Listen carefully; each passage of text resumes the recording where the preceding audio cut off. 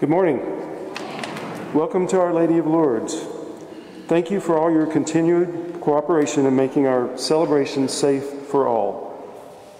We welcome those joining from our home live stream as well. Today we celebrate the 22nd Sunday in Ordinary Time. The presider for this liturgy is our pastor, Father Scott Wimsatt.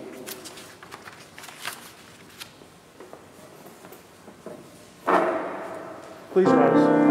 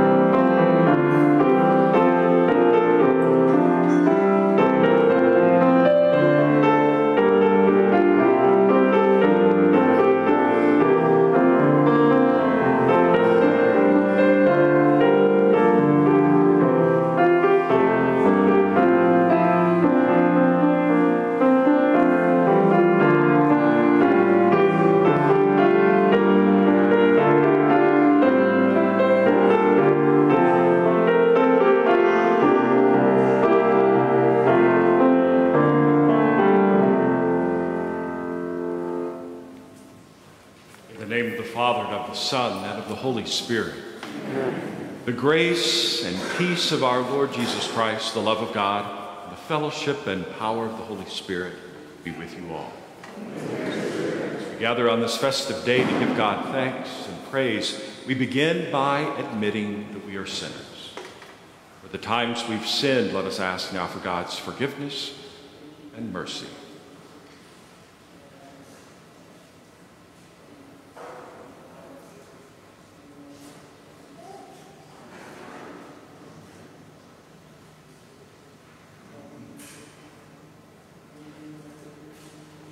Lord, have mercy. Christ, have mercy. Lord, have mercy. May Almighty God have mercy on us, forgive us our sins, and bring us to everlasting life.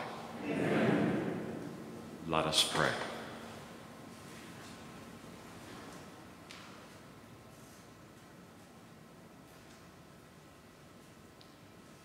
God of might, giver of every good gift, put into our hearts the love of your name, so that by deepening our sense of reverence, you may nurture in us what is good and, by your watchful care, keep safe what you have nurtured. Through our Lord Jesus Christ, your Son, who lives and reigns with you in the unity of the Holy Spirit, one God, forever and ever. Amen.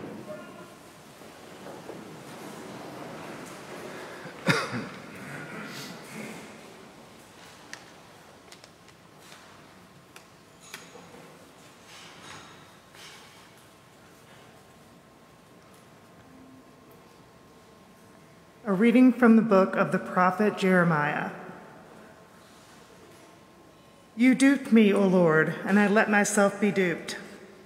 You were too strong for me, and you triumphed. All the day I am an object of laughter. Everyone mocks me. Whenever I speak, I must cry out. Violence and outrage is my message. The word of the Lord has brought me derision and reproach all of the day. I say to myself, I will not mention him. I will speak in his name no more. But then it becomes like a fire burning in my heart, imprisoned in my bones. I grow weary holding it in. I cannot endure it. The word of the Lord.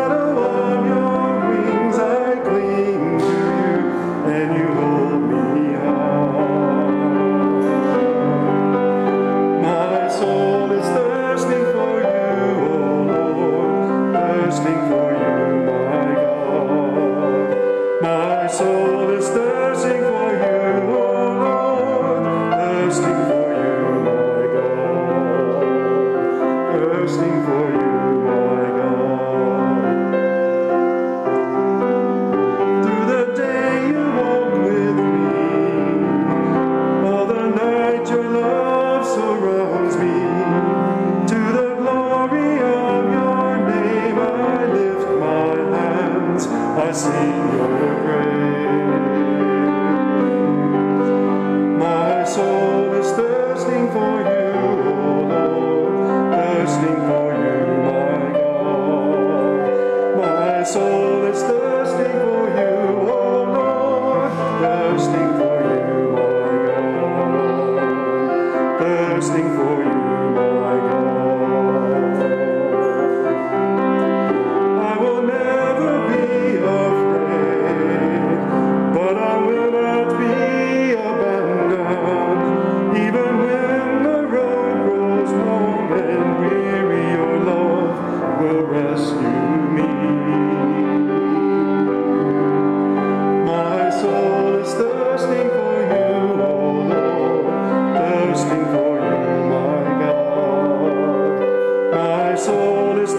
thirsting for you, O Lord, thirsting for you, my God, thirsting for you, my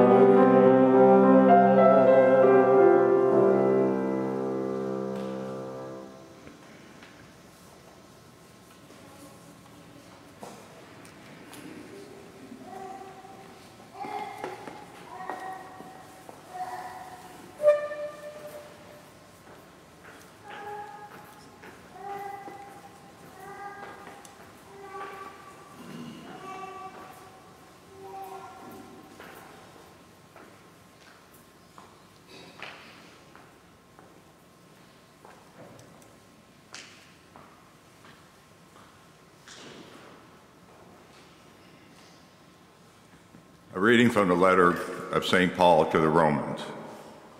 I urge you, brothers and sisters, by the mercy of God, to offer your bodies as a living sacrifice, holy and pleasing to God, your spiritual worship. Do not conform yourself to this age, but be transformed by the renewal of your mind, that you may discern what is the will of God, what is good and pleasing and perfect. The word of the Lord.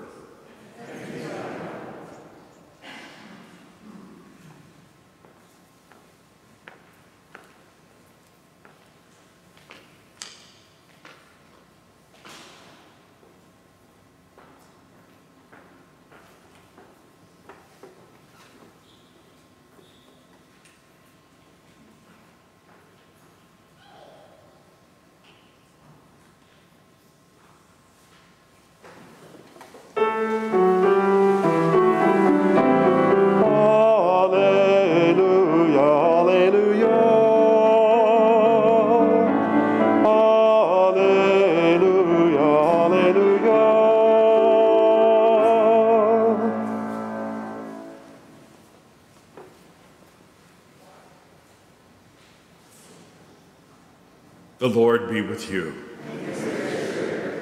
A reading from the Holy Gospel according to Matthew. Jesus began to show his disciples that he must go to Jerusalem and suffer greatly from the elders, the chief priests, and the scribes, and be killed, and on the third day be raised. Then Peter took Jesus aside and began to rebuke him. God forbid, Lord, no such thing shall ever happen to you. He turned and said to Peter, "Get behind me, Satan. You are an obstacle to me. You are thinking not as God does, but as human beings do." Then Jesus said to his disciples, "Whoever wishes to come after me must deny himself, take up his cross, and follow me. For whoever wishes to save his life will lose it, but whoever loses his life for my sake will find it. What profit would there be for one to gain the whole world and forfeit his life? Or what can one give in exchange for his life?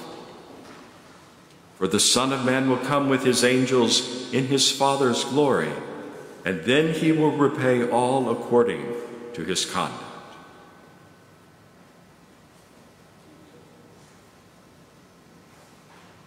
The Gospel of the Lord.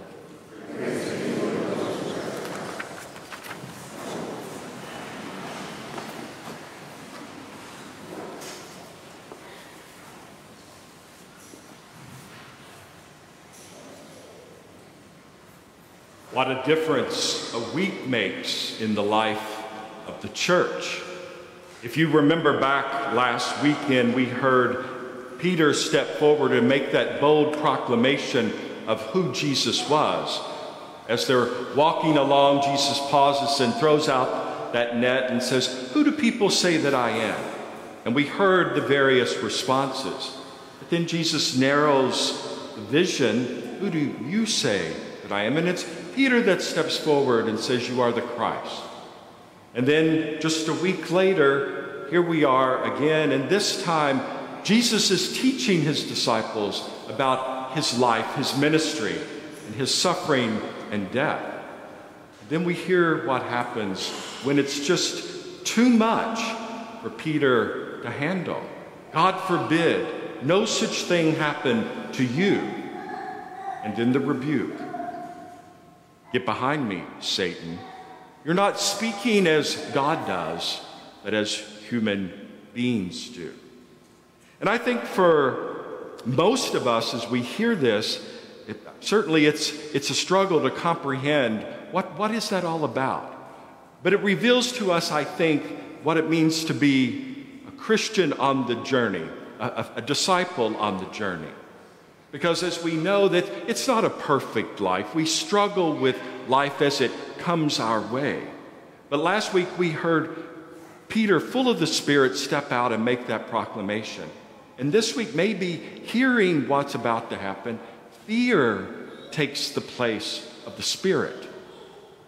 And he just doesn't know what to do. And so he says what he says, and Jesus engages him.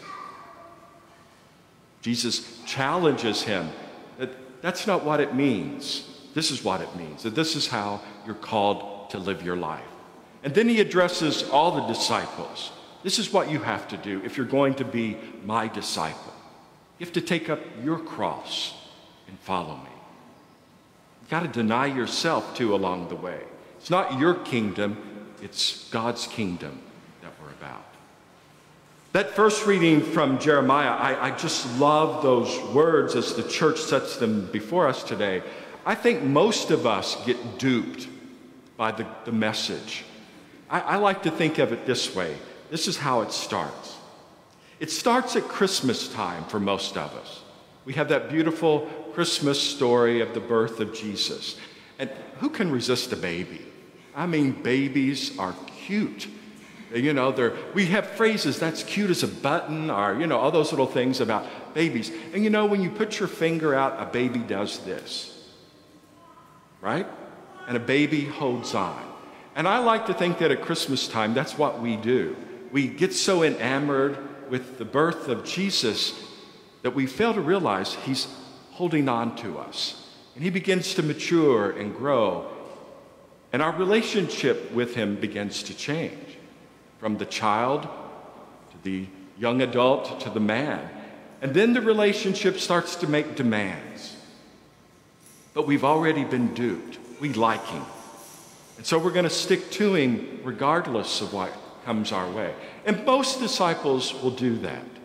Some will run for fear of what's going to happen because they suddenly realize, wow, this is just too much for me. I can't do what he asks. And I think that's part of the story that we hear today.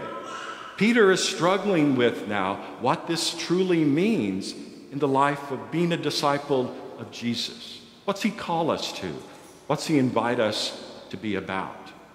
We've already been duped because he was too strong. The psychology involved just took us in a little different direction. But now take up your cross and follow me. And this is what it means. You've got to lose yourself to find yourself. You've got to lose it to find life. And life happens in me. So along the journey, we can make proclamations about who Jesus is. Even those that he selected to walk that intimate journey early on struggled with what it means. We're going to struggle like they did. But he challenges us over and over again. Be my disciple, follow me. But this is what it entails. There will be suffering, and ultimately it's going to lead to the cross. And you're going to carry your cross. But in the end, what he leads us to, is glory. So a powerful, simple gospel. And in front of us today again is Peter, speaking words perhaps not only on behalf of himself, but on behalf of you and me. He symbolizes who we are on the journey of faith and how the invitation is extended over and over and over again. Be not afraid. Come, follow me. Take up your cross and have life.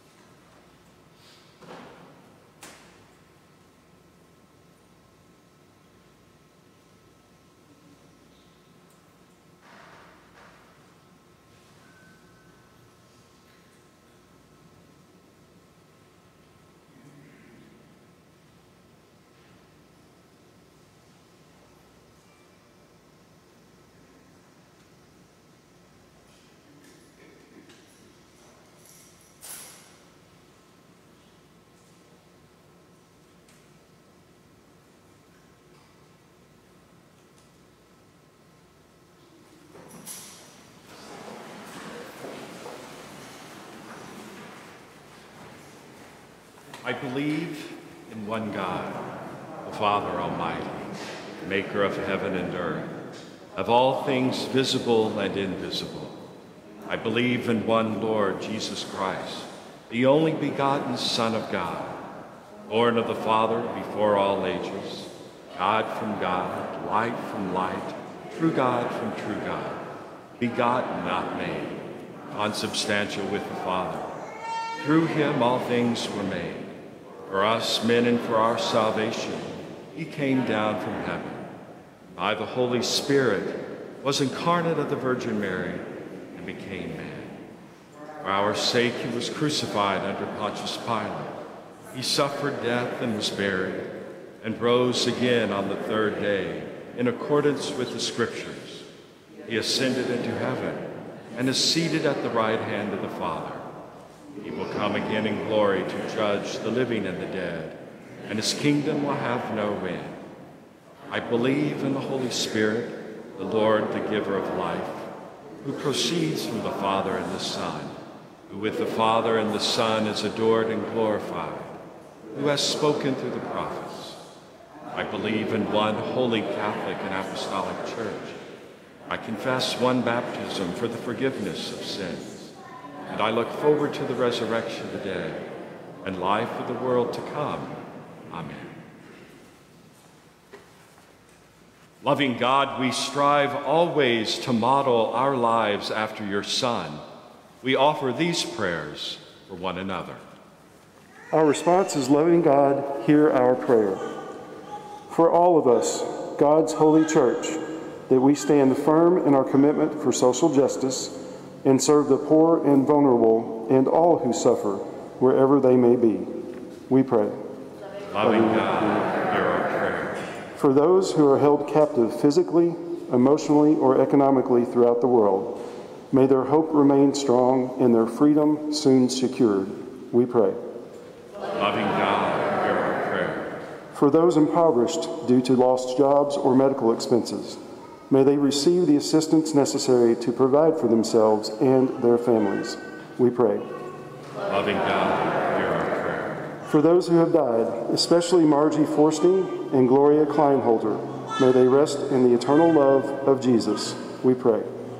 Loving God, hear our prayer. For all gathered here and at home, may we pray for one another and be supportive in our language and use of social media during these continued stressful times. We pray. Loving God, hear our prayer. God of light and salvation, we place our trust in you. Help us to be our best selves in all that we do, especially to love one another as you command. We ask this through Christ our Lord. Amen.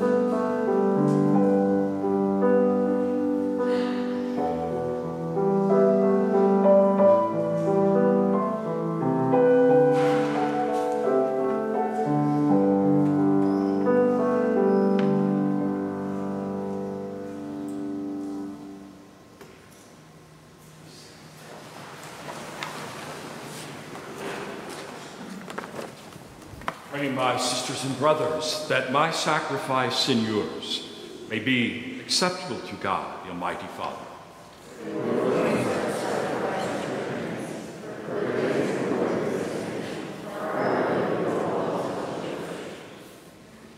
May this sacred offering, O Lord, confer on us always the blessing of salvation, that what it celebrates in mystery, it may accomplish in power. Through Christ our Lord. Amen. The Lord be with you. Lift up your hearts. Let us give thanks to the Lord our God. It is truly right and just, our duty and our salvation, always and everywhere to give you thanks, Lord, Holy Father, Almighty and eternal God, through Christ our Lord. His death we celebrate in love, his resurrection we confess with living faith, and his coming in glory we await with unwavering hope. And so with all the angels and saints we praise you, as without end we acclaim. Holy, holy, holy Lord, God of hosts, heaven and earth are full of your glory. Hosanna in the highest. Blessed is he who comes in the name of the Lord. Hosanna in the highest.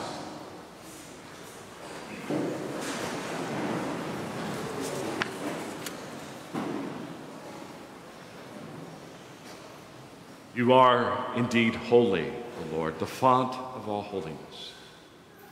Make holy, therefore, these gifts, we pray, by sending down your Spirit upon them like the dewfall, so that they may become for us the body and blood of our Lord, Jesus Christ. At the time he was betrayed and entered willingly into his passion, he took bread, and giving thanks, broke it, gave it to his disciples, saying, "Take this, all of you, and eat of it. For this is my body, which will be given up for you."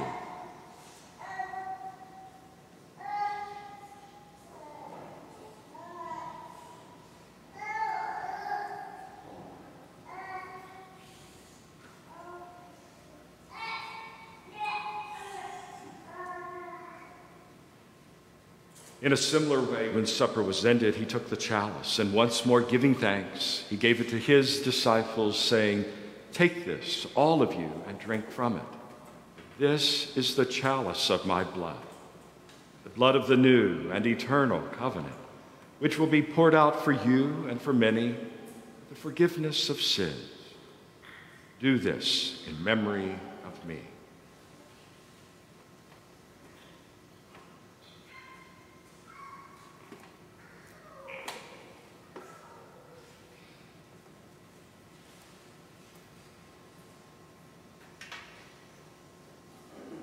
The mystery of faith. When we eat this bread and drink this cup, we proclaim your death, O Lord, until you come again. Therefore, as we celebrate the memorial of his death and resurrection, we offer you, Lord, the bread of life and the chalice of salvation, giving thanks that you have held us worthy to be in your presence and minister to you. Humbly we pray that partaking of the body and blood of Christ, we may be gathered into one by the Holy Spirit. Remember, Lord, your church spread throughout the world, and bring her to the fullness of charity, together with Francis, our Pope, Joseph, our Bishop, and all the clergy. Remember also our brothers and sisters who have fallen asleep in the hope of the resurrection, and all who have died in your mercy. Welcome them into the light of your face.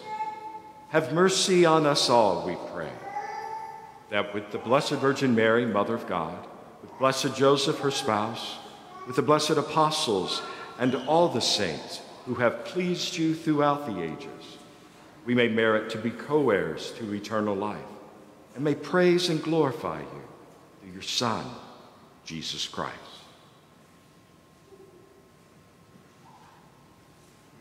Through him and with him and in him, O God, Almighty Father, in the unity of the Holy Spirit, all glory and honor is yours forever and ever. Amen.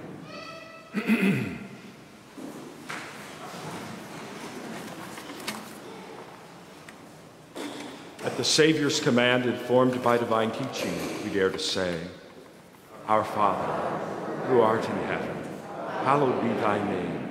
Thy kingdom come. Thy will be done, on earth as it is in heaven. Give us this day our daily bread, and forgive us our trespasses, as we forgive those who trespass against us.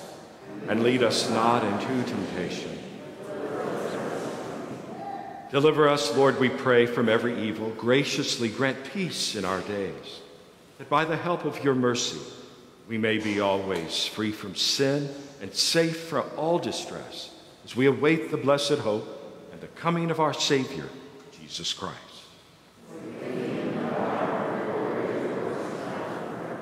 Lord Jesus Christ, who said to your apostles, "Peace I leave you, my peace I give you," look not on our sins, but on the faith of your church, and graciously grant her peace and unity in accordance with your will, who live and reign forever and ever.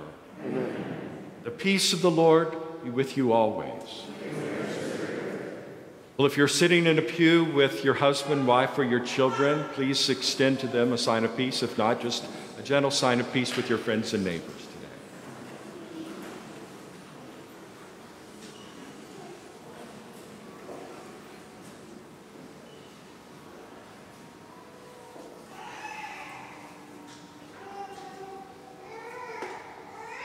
Lamb of God,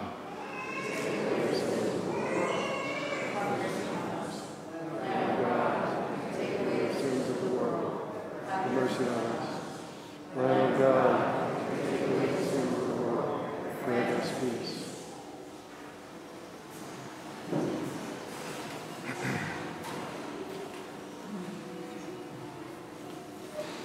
behold the Lamb of God. Behold him who takes away the sins of the world. Blessed are those called to the supper of the Lamb. Lord, I am not worthy that you should enter under my roof, but only say the word, and my soul shall live.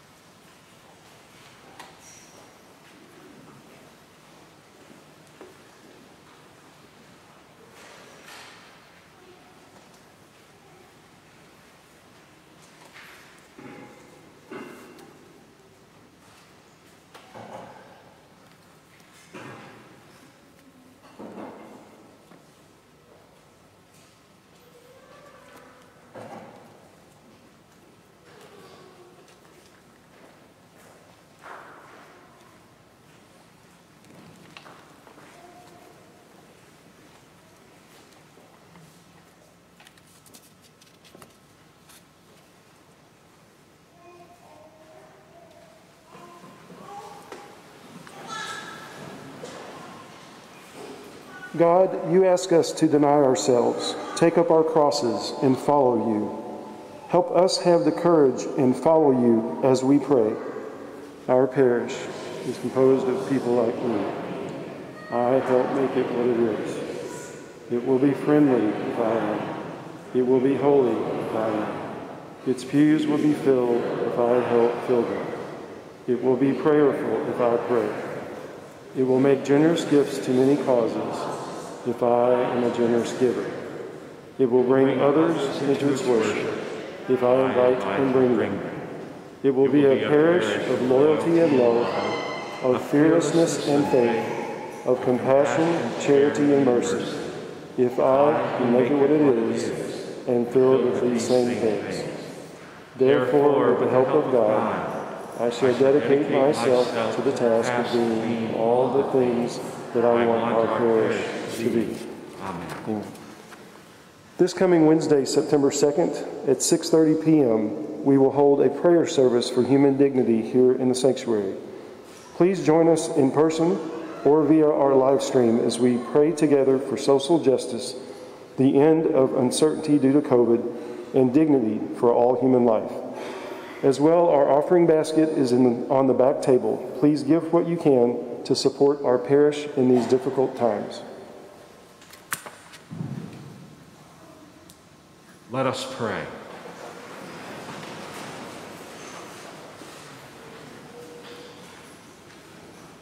Renewed by this bread from the heavenly table, we beg you, Lord, that being the food of charity, may conform our hearts and stir us to serve you in our neighbor. Through Christ our Lord. Amen. The Lord be with you. May Almighty God bless you all, the Father, and the Son, and the Holy Spirit. Amen. Our Mass is ended. Let us go in peace to love and to serve the Lord. Thanks be to God.